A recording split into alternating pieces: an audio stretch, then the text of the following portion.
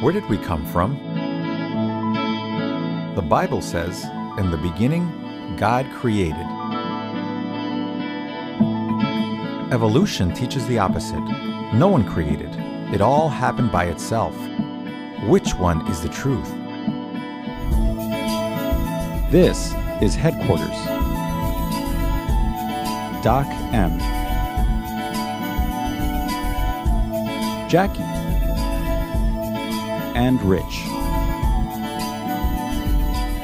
Their job? Investigate and discover the truth. This is The Creation Case.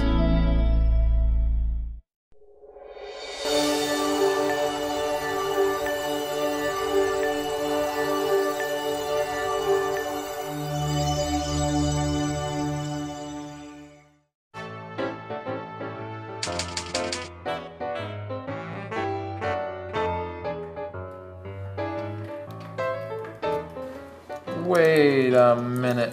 What are these? Oh, those are some pictures that I need for my school assignment. Ah, look at your chubby cheeks. You're just the cutest. Don't you have any baby pictures? Please, I don't. Can I see them? Please. I'm pretty, please. all right, but only because my mom sent me one just the other week. Okay.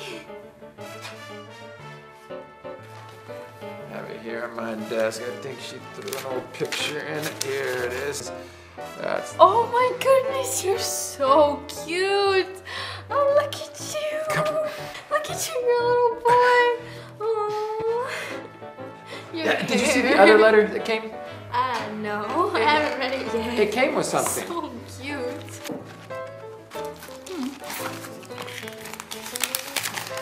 What does it say? It's from a girl named Elena in Santa Cruz, California. It says, "Hi, Doc M. I love the beach, and what's really cool is hunting for fossils. I'm sending you a clam I found and a seashell." A seashell? I just got the clam. I didn't see any seashells. Oh well. Last time I took a friend fossil hunting. I told her these fossils were there since the flood. She thought I was crazy, and I told her we have to look at the evidence around the fossils. She's getting it. She was pretty confused about the whole thing. I didn't know what else to say. Can you help me make her understand? Thank you, Elena. She has nice handwriting even. She does, it's really cute. You know, there is stuff that's buried. People put super old dates on it, say it's old, but we have to be careful and study the evidence. It's like this picture of me. Is this old or new? Old. Ah ha ha ha. Careful. How do you know? Well, you're little, but you still look like you. It doesn't have a date, but you're close. 80s. Yeah, well, you're right. There's no date. So we have to look at the evidence, the clues. Is this Rich's new assignment? Exactly right. I'll go tell him. Where is Rich? He said something about the forest and studying gravity. Gravity? Ah, well, seems simple enough. Oops, What was that? I think I just found this seashell. Do you have a creation question for Headquarters? Send your questions to Doc, Jackie, and Rich by visiting our website at thecreationcase.com.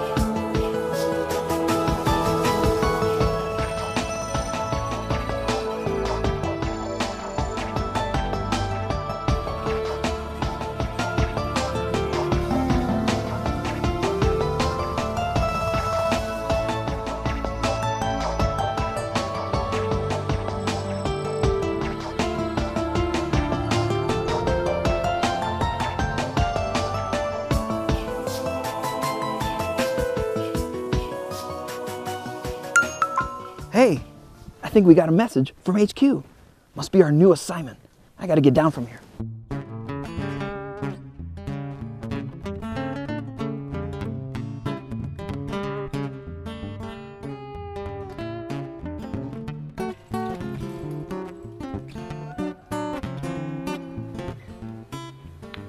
Hi, Rich.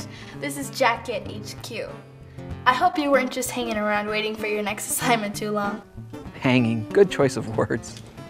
I have your new assignment from Doc M. Today we need you to investigate fossils.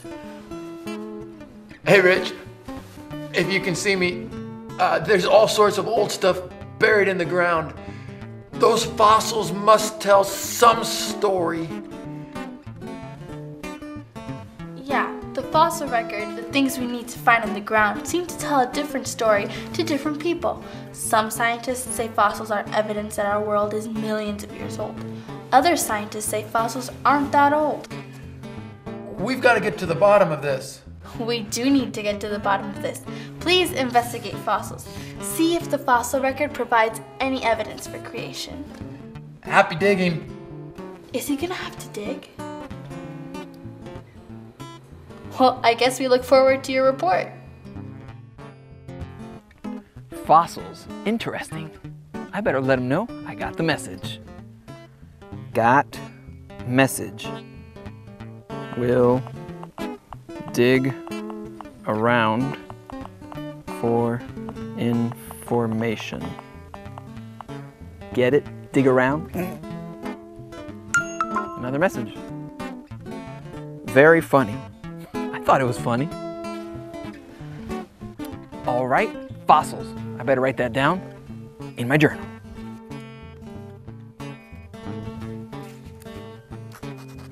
Fossils. It's hard to know what happened hundreds or thousands of years ago because no one's alive today that was alive back then. Fossils provide us clues, and then we come up with the best conclusions we can. You know, not far from here is a place called Mesa Verde. Why don't we start our investigation there? It will help us understand how to figure out what happened in the past. We're off to Colorado. Help us investigate today. Download and print your own free journal study guide at thecreationcase.com.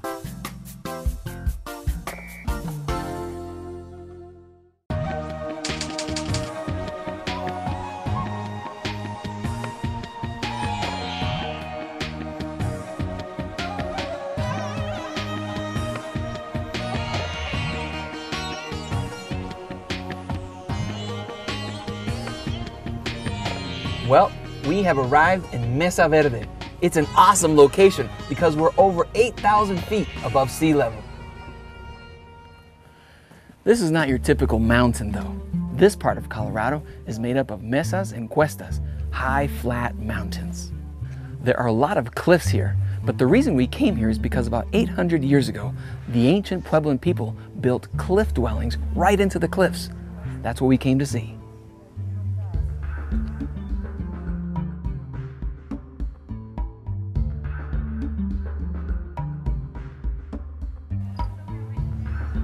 They lived here for about 100 years, and then 700 years ago, they left.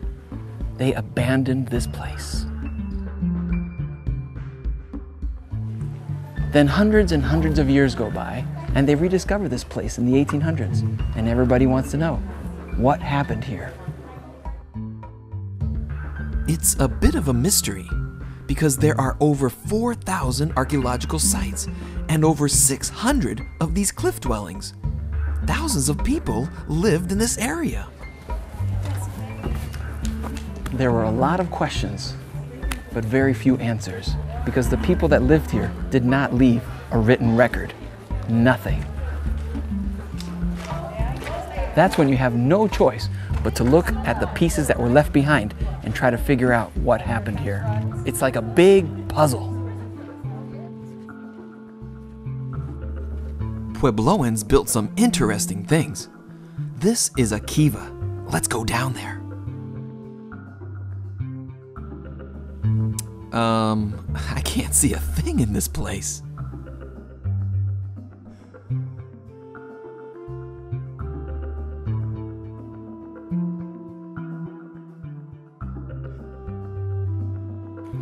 It's important to remember as we investigate fossils that when we find fossils, they never come with a written record. Our only other choice is to start looking around for clues to try to understand that fossil. Here, archaeologists are starting to look for other ways to understand these fossils. Since fossils don't come with tags, our only option is to interpret them, make some assumptions about what we find. We've come to another of the cliff dwellings, a larger one. You know, we've learned that the Puebloans here used to make baskets, but then we also found out afterwards they learned how to make pottery. How do they know that? Because they found baskets and pottery down there and they were able to study it. They learned that the people here just tossed their trash over the cliff. So by studying that trash, they were able to learn about how they lived, about how they cooked, and how they ate, and how they hunted. So because of the order in which they found their trash, they've been able to make some assumptions, such as the idea that they first made baskets and then later they learned how to make pottery. So why is this important? Because sometimes we find stuff that's been buried in the ground for a long time, but never has it ever been found with a tag telling us how long it's been there or how it got there. Since there's no proof, the only thing we can do is look at the clues and, well, based on what we see, we make our best guess at what we think happened. Sometimes museums and textbooks teach that fossils are millions of years old, as if they had a tag on them. How could they be so sure?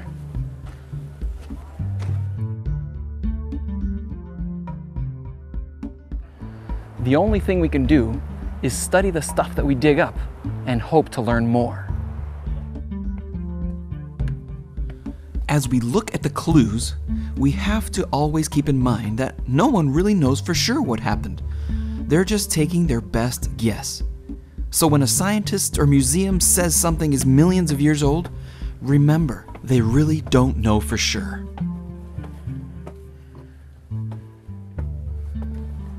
Mesa Verde provides archaeologists with clues about the people that used to live here long ago. But does nature provide us any clues about creation? Evolution teaches that tiny animals like the extinct trilobite were some of the very first creatures. They teach that Simple creatures evolved into fish and reptiles and mammals and birds and so on. The problem is, even though we found thousands of different kinds of fossils, there's still not a single piece of undisputed evidence showing us that any of these creatures changed into the other. With so many fossils, we should be able to find countless examples of these transitional species changing from one kind of animal to another. That's the real problem with evolution, a lack of evidence. This is important. I'm going to write this down in my journal.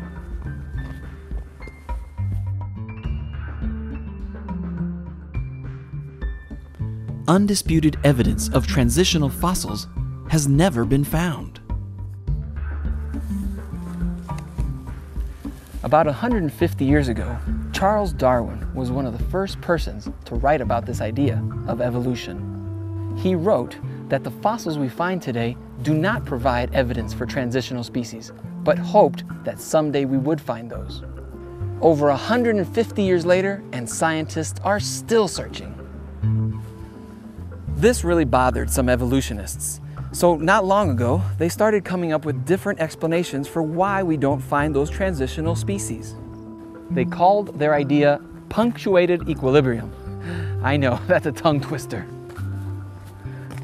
They figure since we can't find those fossils showing those changes, some large event must have happened and caused everything to change all of a sudden.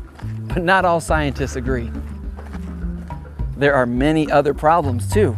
For example, trilobites are found in the lowest layers of the geologic column. And they say they are examples of simple marine creatures.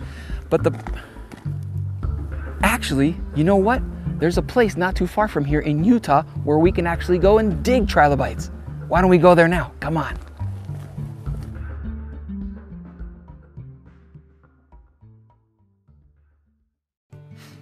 Hi everyone, Doc M here, headquarters.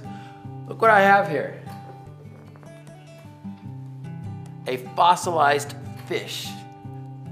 We find millions of these all over the world. How do they get preserved so nicely? I know the answer. Rapid burial. You know, a lot of scientists look for fossils to prove evolution. They look for transitional fossils, missing links, fossils that show one type of creature may have turned into another kind of creature. Something like in between two creatures. For example, something in between fish and amphibians. I've got a picture for you. Let's look. A fish would evolve through millions of steps over millions of years into an amphibian. If some type of fish evolved into some type of amphibian, we should be able to find at least a few fossils of the steps along the way as the fish evolved into the amphibian. Something, again, in between. Here, let's look at it this way. So the fish would be our white blocks, and we have our amphibian. We expect and we do find both of these creatures separate, but we would also need, for the evolution process to be confirmed, to find one with 3 white and 1 red. And then we would find one that would be like 2 red ones and 2 white ones, a little more in that direction. And maybe we would find one that had 3 red ones and 1 white one. Eventually, of course, we would find one with all red ones. But in real life, all those in-between steps don't exist. All of them. We only find fish and we find amphibians. This is a simple example of only fish and amphibians. There are millions of other types of creatures out there. The missing links are, guess what? Missing. Some of the changes are huge too, but no fossil evidence that shows that that's ever happened. The Bible teaches us that God created all the creatures of the earth, each one unique and different. Yet again, this is why I believe God is my creator. Hey everyone, it's me, Rich Aguilera. I'd love to see you at one of our live events. To see where I'll be speaking, visit our website, thecreationcase.com.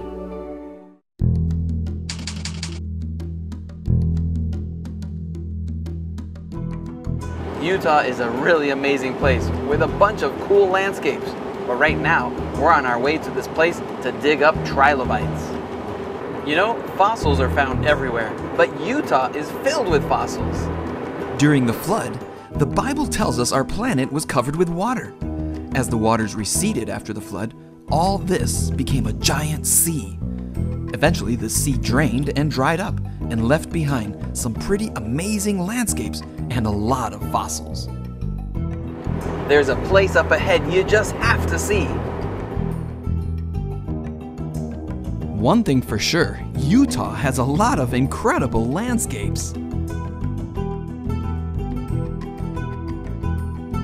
Isn't this an amazing place? We've got to stop and go down and check this out. What an unusual looking place. The rocks here have eroded in such a way that many of them look like giant mushrooms.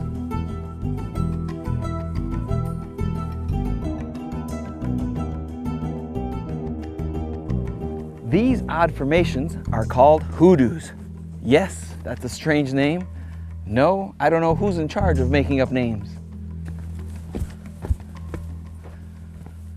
Canyons are always a great place to see the layers of the earth.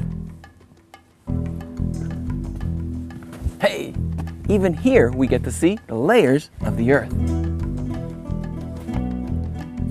The interesting thing about this location is that the rock layers on the top are harder than the rock layers on the bottom. Oh, here's a great view.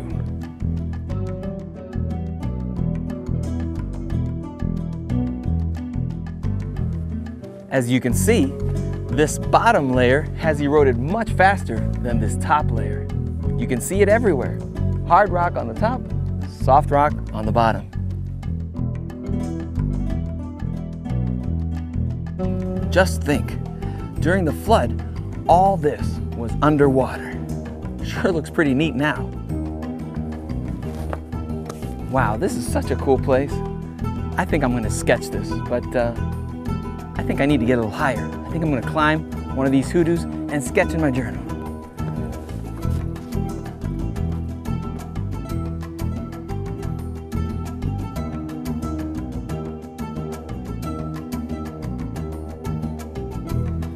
All right, we need to continue driving through Utah. We're not too far away from where we'll be able to dig for trilobites. Come on.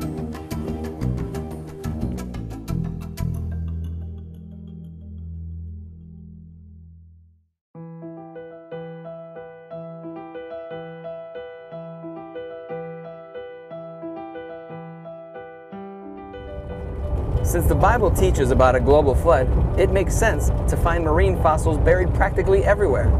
Even in places like Michigan and Ohio, which are very far away from the ocean, we find fossils of marine animals like whales and sharks and walruses.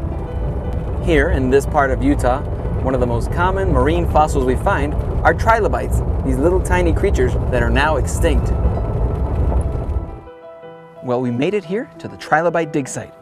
I got my bucket and I got my hammer. We're gonna see if we can dig up some trilobites. Come on, let's go. The stone here is shale, so it's really easy to split open and look for trilobites. This looks like a good spot. You know, sadly, extinction is quite common. By looking at fossils, we can tell that many different types of creatures have lived and died in the past. They are now found buried in the ground or in rocks like this. This also fits the flood story because the Bible says that all the land animals were wiped out, except for the ones on the ark. Fortunately, God made each animal with built-in variety in its DNA. Still, sometimes creatures become extinct. We also see that in the fossil records. Animals that don't exist anymore, all kinds. Birds, insects, mammals, and reptiles. Even dinosaurs are just kinds of reptiles that are now extinct. Evolution has been teaching that over millions of years, one type of creature has been changing to another. If these changes really happened, we should clearly see it in the fossil record, but we don't. The fossil record does not show one thing changing into the other. Check it out, we found one.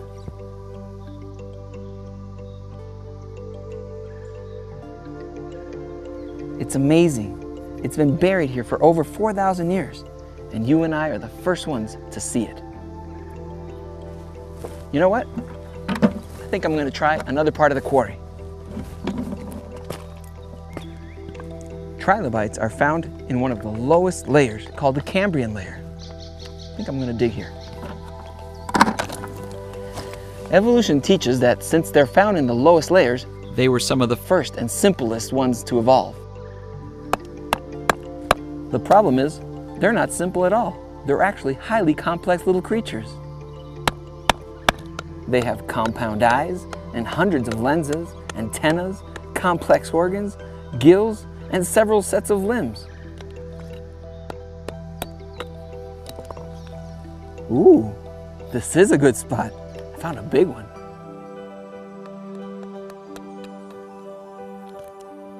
Now we need to carefully chip away the rock around it.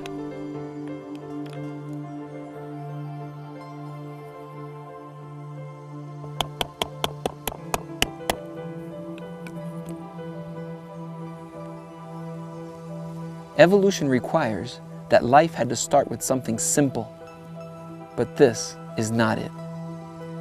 These are simply some of the first creatures that got buried alive at the time of the flood. You know what? I'm going to write that in my journal. Trilobites were some of the first creatures buried during the flood.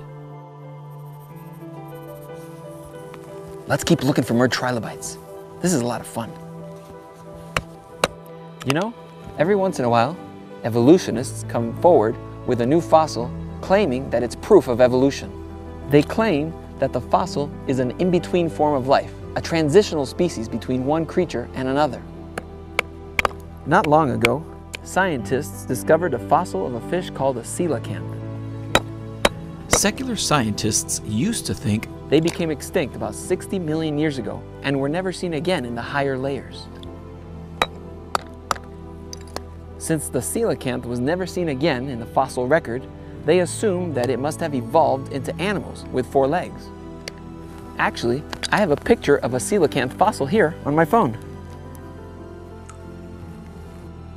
Well, guess what? They never became extinct after all. Living coelacanths are now photographed all the time. Here's one. Just because they didn't find the coelacanth in the fossils for 60 million evolution years, it doesn't mean they ever evolved. They never became extinct, and they never evolved. They're still the same. I'm telling you this because we have to be careful with what evolution teaches. You know, there are some very intelligent scientists out there discovering many wonderful new things. But sometimes these scientists are so desperate to find proof of transitional species that they end up making mistakes, like the coelacanth. Remember, in the beginning, God created the animal kinds. It's that simple.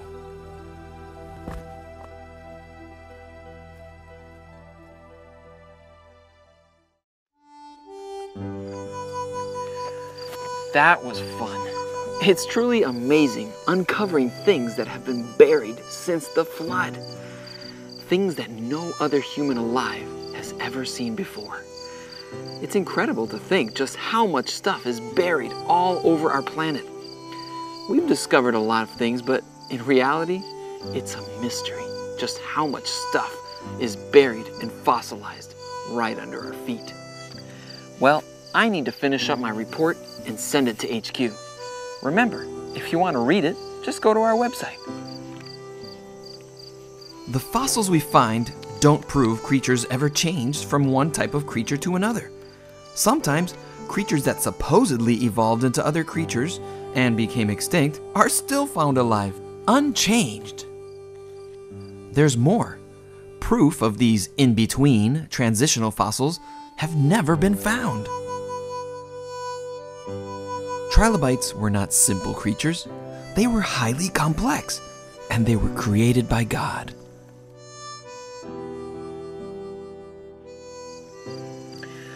You know, there are a lot of mysteries in this world. Many things we will never understand. God is one of them. There's no way we can grasp who He is. To be able to create by just speaking. To be someone that has no beginning and no end. To have so much love for us that He would send His precious Son to die so that we could be saved. Wow. Still, we should do everything we can to look for clues so that we can understand our Creator better and better. The more clues we find, the more we'll understand Him. Where do we find these clues? The 2 best places are in the Bible, His special book, and right here in nature. This is His own hand at work, creating. I hope you'll join me again for our next assignment. Remember, God the Creator loves what He creates, especially you. Good night.